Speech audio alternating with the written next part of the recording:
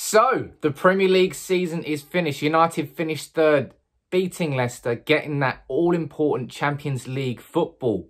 And now, the transfer window is officially open. So, the first question to ask is, when are United signing Jadon Sancho? That's what everybody wants to know, to see if we can secure what would be an outrageously perfect signing for a problem position we've had at United for a long time.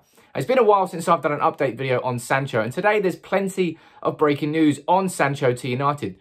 So I'm going to run through all of it. Make sure you subscribe. Hope you like the new layout. This is what I'm going to try and use for all the transfer videos. So make sure you drop a like on the video. Subscribe to United People's TV if you're new. But let's talk about Jadon Sancho. And the news starts with Bild in Germany. They are saying that Manchester United have had a €98 million bid rejected by Dortmund for Sancho, and that Dortmund are holding out and expecting United to come back with an offer of around €120 million.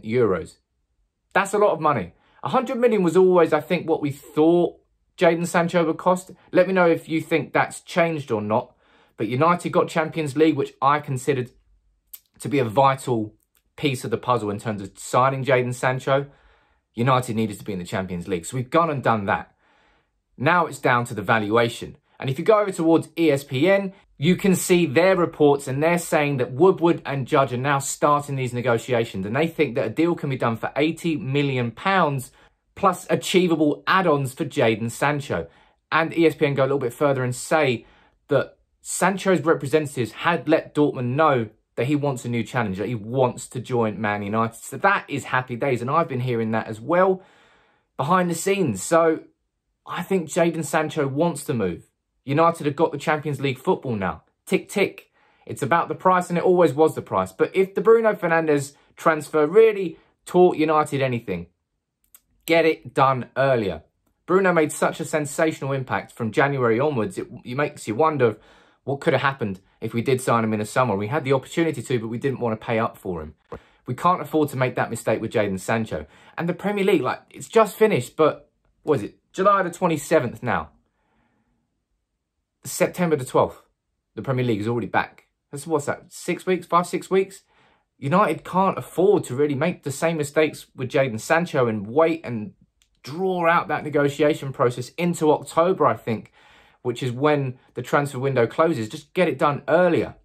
And it's all about that fee. Now, Laurie Whitwell from The Athletic comes with a more pessimistic view, and one that I probably share, but I really wish I didn't, in the idea that fans should expect it to be a long, drawn-out negotiation for Jadon Sancho, and that Matt Judge and Ed Woodward are going to do pretty much the same thing that they did with Bruno Fernandes, and that we should all expect this to be a painful, long, drawn-out process. Now, United really need to just... We've taken steps forward as a football club on the pitch by beating Leicester under the pressure moment in the big game and getting the Champions League football. Off the pitch, we have to replicate that growth and continuation of improvements. And negotiations in transfers has to be considered a key and vital ingredient of that. There's already been stories coming out saying that United and Ed Woodward want to appoint a technical director, and that's just bullshit, I think. At this point, we can all agree on that, surely. If we really were going to get a technical director or whoever, a director of some variety, would have happened by now. And it's just lip service and the PR machine of Ed Woodward coming out, Neil Ashton, to suggest otherwise. That's my own personal opinion. You may disagree, and maybe we will get one, but I really don't think we will. But in terms of Jadon Sancho, it's clear as day that United need a right winger. You know, Mason Greenwood broke through. A sensational breakthrough season, but for us to rely on him from now on to start every game would be detrimental to the length of his career. There's a real reason Michael Owen was dead and buried a few years into his career when he was sensational when he broke through at 18.